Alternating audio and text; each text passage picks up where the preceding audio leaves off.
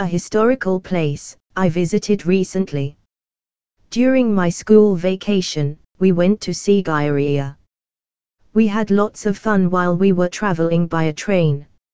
Actually, it was a great journey. I love to explain about Sigiriya as it is my favorite place. It is a wonderful creation built by King Kashyapa.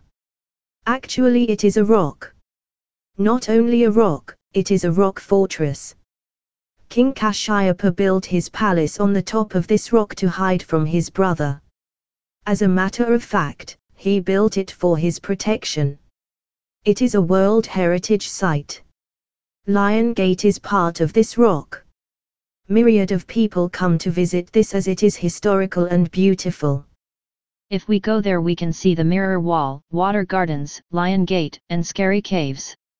We can see different letters, drawings on the walls of Sigiriya Rock.